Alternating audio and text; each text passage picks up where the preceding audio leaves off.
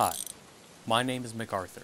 In one stormy night, I sold my soul to an eldritch god in exchange for pierogi. You're listening to Deadly D8.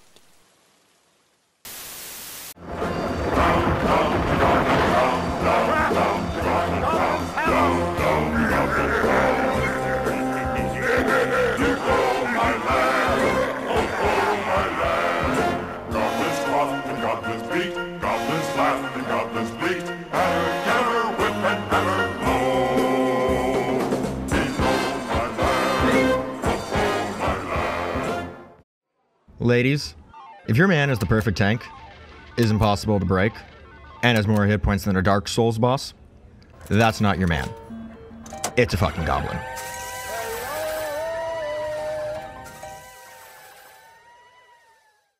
Starting out as a goblin, you get a bonus to dexterity and charisma, so you can sing those annoying little goblin songs. And a minus to wisdom, because when the GM asks, "Are you sure you want to do that?" you always confidently say, yes. Next, you pick what type of gobble you are. That's called your heritage. And goblins, straight up, have some of the best options in the whole game. You can choose to start with resistance to either fire or cold damage.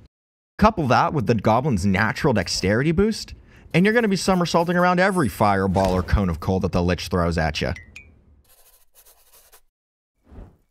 If you don't want to take less damage from things, you can instead choose to have really sharp teeth, which make your bite attacks as strong as a longsword. Or, you can be an iron gut goblin, capable of eating everything, like the little trash panda that you are. But you don't want to do any of that. You know why? Because you are unbreakable goblin. For some reason, Paizo went out and actually made the goblin the best bullet sponge in the entire game. Unbreakable gives you 10. Yeah, a fat 10 HP at level 1. And at level 13, you can choose to become unbreakable-er, which gives you another 10 HP, as well as the ability to bounce after you fall while not taking fall damage.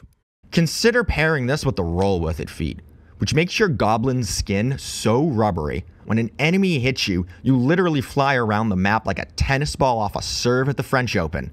And you can negate most of their damage.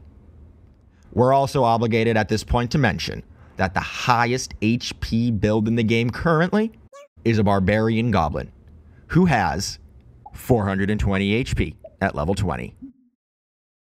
Goblins are also great if you're like me, like role-playing and not taking notes during sessions so that you always forget people's names. Goblin names are simple. They should be short enough to yell without getting winded, taste good to say, and rhyme with your goblin's favorite food. So every millennial goblin is probably just named Beat Bass like a fucking sicko. But maybe you want to sneak. Goblins can also do the sneaky. And if you like being sneaky, you can even be very sneaky. And if you're a good little gobbo and you don't die, you can be very, very sneaky, which basically just lets you sneak whenever the hell you feel like it. Goblins. They used to be a meme. Now they're the meta-breaking, bomb-making, trash-baking, testifying, death-defying, early contender for best ancestry. Just maybe don't feed them after midnight. Thanks for watching. We're Deadly D8.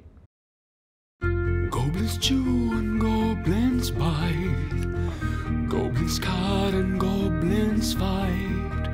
Stop the dog and cut the horse. Goblins sit and take by force. Goblins race and goblins jump. Goblins slash and goblins bump. Burn the skin and mask the head. Goblins cheer